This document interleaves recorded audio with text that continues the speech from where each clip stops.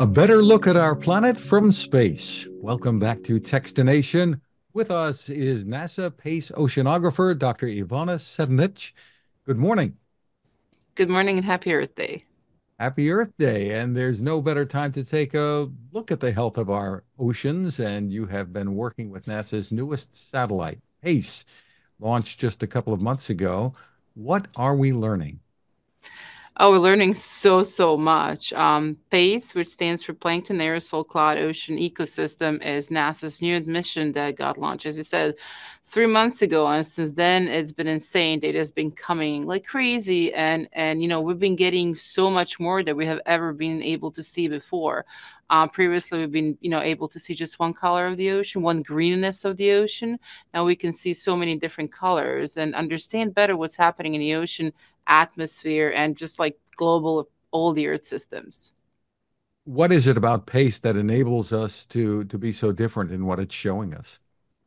So PACE has several different instruments. First one, like the mothership of the instruments, it's called Ocean Color Instruments. So think about all the previous instruments that we had on previous missions can see 5, 7, maybe 12 colors. This one can see 250. So just imagine like how much more can you see and appreciate the world. We also have instruments that can look at the polarization. They can look at the different parts of the earth from different angles. And all that together gives us this unprecedented view of the oceans, atmosphere, and land. Just gives us better understanding of diversity of the teeny tiny things, both in the ocean and in the atmosphere.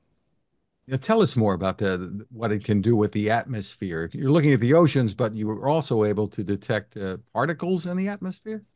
Yes, so we're looking at the teeny things, and the atmosphere PACE is really focusing on aerosols. So these are like dust particles, smoke, sand, and things that we usually think about really being important for the air quality that impacts our health.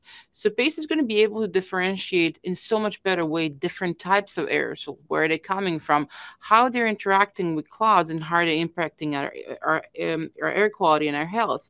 But ultimately, this interaction between these different types of aerosols and clouds impacts the way that we understand our climate. That allows us to, predict much better what's going to happen with our changing planet.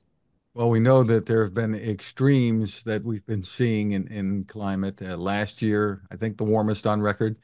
Tell us about what we're learning here and how we can put it to use. Yeah, so as you said it beautifully, I mean, beautifully, sadly, last year was the hottest one on record. And going forward, we're really not expecting to see any changes from that. Like currently, sea surface temperature is higher than we ever seen it before. So combination of these observations that NASA is collecting, looking at this physical aspects, the temperature, and other aspects of atmosphere and ocean is going to be combined with the information coming from PACE. We have this information about the changing environment. Now we can start looking deeper into information about changing ecosystem, because ecosystem response and phytoplankton at the base of the marine food web. So if they start changing, everything in the ocean is going to start changing. So having this kind of view of the earth is unprecedented to understand everything of our changing planet.